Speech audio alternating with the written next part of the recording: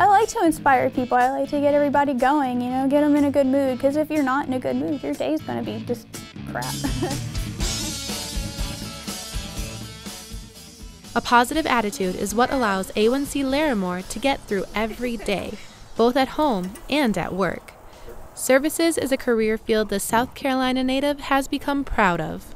After I went through tech school, after I learned everything that services does. It's a very rewarding job. People are saying, oh, you just pass out basketballs all day. Which, don't get me wrong, I pass out basketballs, but I'm also a lifeguard. I went through the training. I've learned CPR, first aid. A new set of skills is not the only thing the Air Force has given her. Structure-wise, I can wake up, go to work, and knowing I'm going to be home and be able to sort out my schedule for the rest of the week. Back in Myrtle Beach when I worked, I would either be working 13 to 15 hours a day and not have time for home life. I wouldn't have time for really anything except for work. In the off-season, Lowrimore found time to get her associate's degree in criminal justice, but something just didn't feel right.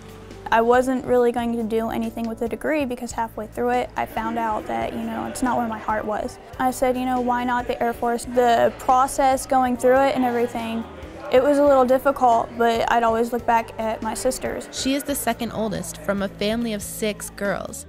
Before I left South Carolina, everybody was in South Carolina. Nobody wanted to get away from each other, but they saw if you got out of, hey, this is where mom and dad is, this is where I gotta stay, you could do so much more with your life.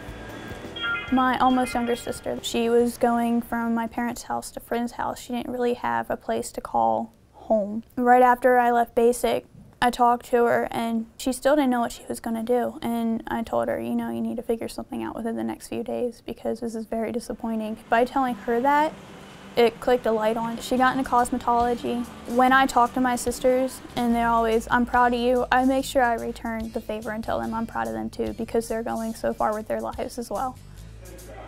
Whether you're in the military or not, make your goals and go for it. Being with my husband definitely makes me happy. Being at work now, because you have the family structure, that makes me happy. I can call my sisters or my mom or my dad up any day and I could tell them that I miss them and be heartbroken because I miss them, but they tell me that they're so proud of me and to keep pushing forward. But just hearing those words, that's what makes me happy. Lowrimore shows that a positive attitude comes from the simplest moments that are sometimes taken for granted.